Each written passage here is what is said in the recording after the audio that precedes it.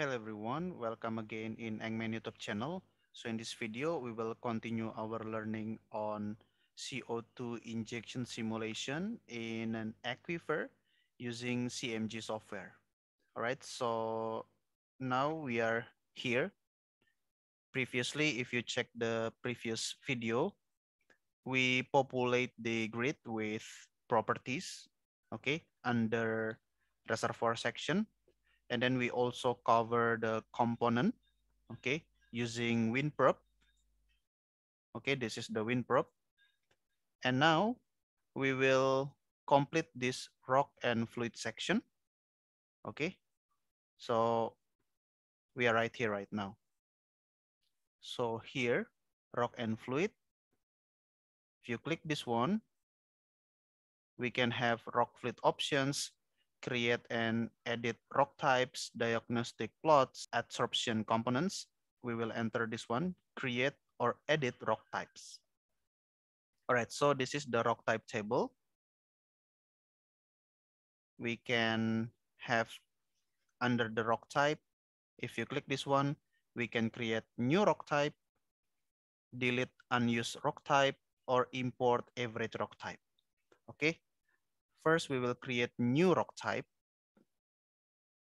And under the new rock type, we can have rock type properties here.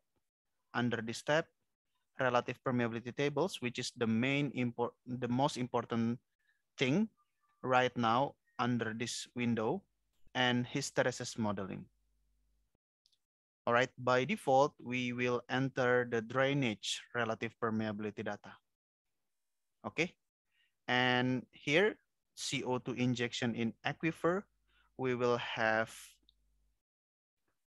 water oil, okay, water oil, and liquid gas.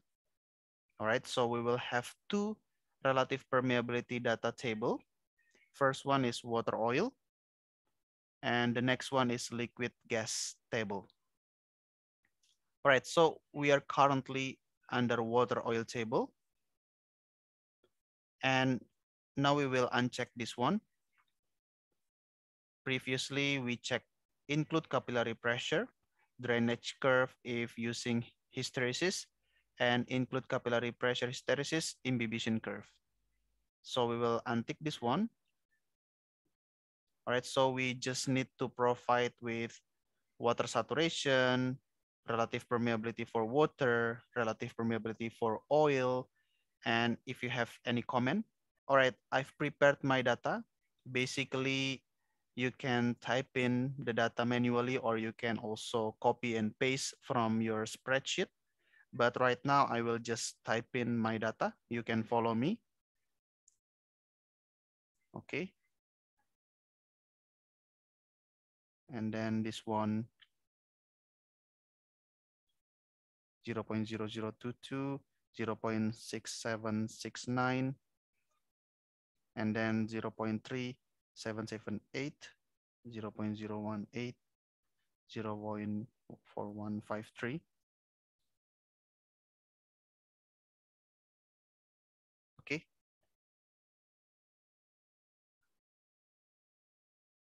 You can also copy the data from your spreadsheet and paste it here.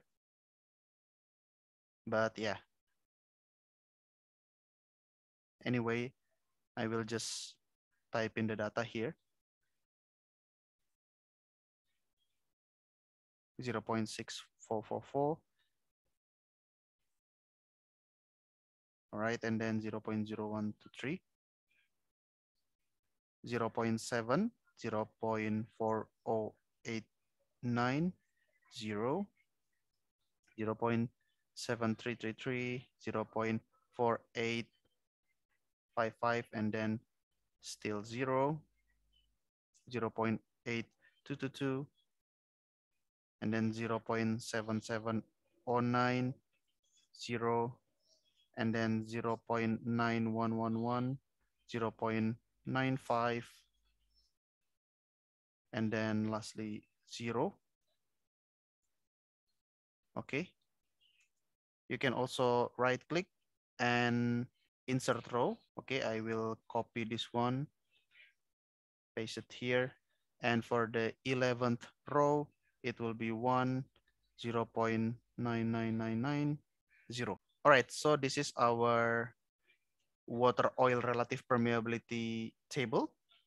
After that, we can click enter or apply, and we will have the relative permeability plot like this one.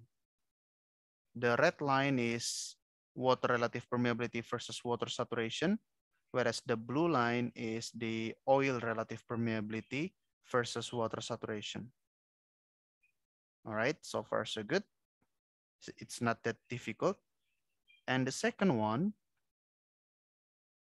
we click again here, relative permeability table, liquid gas table, but be careful here. It indicates liquid saturation.